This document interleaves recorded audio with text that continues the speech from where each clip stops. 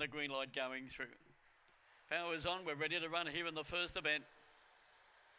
I've been running now, coming out nicely towards the centre. There was Max Cady. It's going to run to the lead. You got Ribbit into second place behind the leader as they're about to travel to the back, followed by Gunner Do Swinger. 2 lengths away to New Game, followed further back by Signature Time.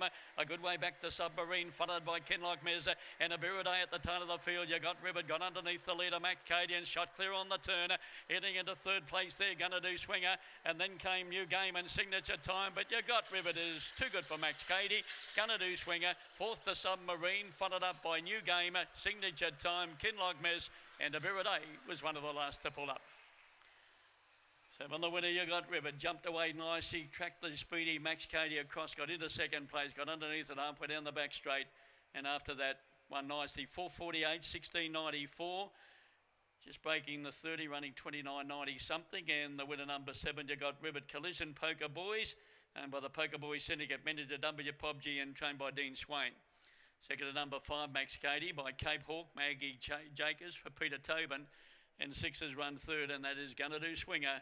Gonna Do Swinger by Bar Shabar, Moonshine Shadow for John Hurd, and fourth will go to number 2, Submarine. 4:48, 16.94, running home in 12.95, and that run at 29.89. Here we go with the winning margin. Number 7, you got Ribbit on the line, scored by a length and a half. Margin between second and third, 2 3/4. The numbers 7, 5, 6 and 2 after the first event. You got Ribbit.